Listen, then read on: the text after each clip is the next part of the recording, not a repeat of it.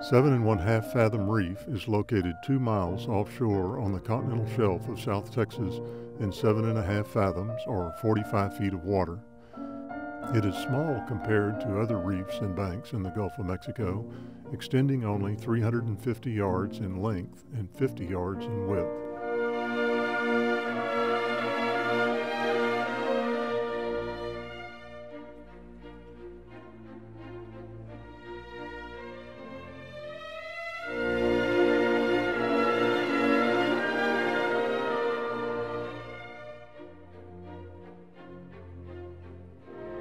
Most of the reef is 10 feet above the bottom, but the high point is almost 20 feet.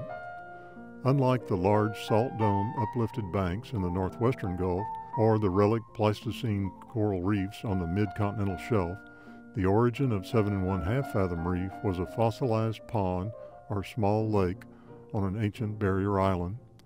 Fossil mastodon and mammoth remains, as well as fossil freshwater snails, can be found embedded in the rock.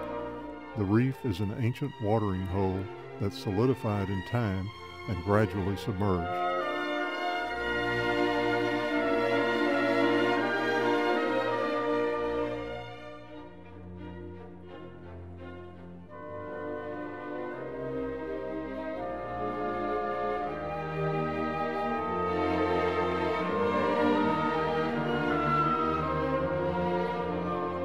This is one of several such banks and the largest along the South Texas coast.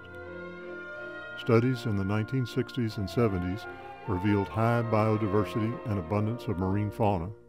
Polychaete worms, sponges, and tunicates form a thick mat on the upper parts of the reef, providing habitat to numerous mollusks, crustaceans, echinoderms, and fish.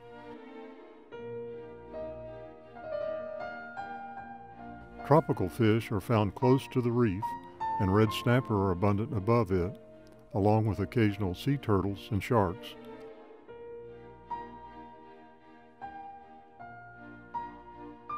Because there are no similar structures elsewhere in the central or South Texas coastal area, protection or conservation of this unique habitat is of utmost concern.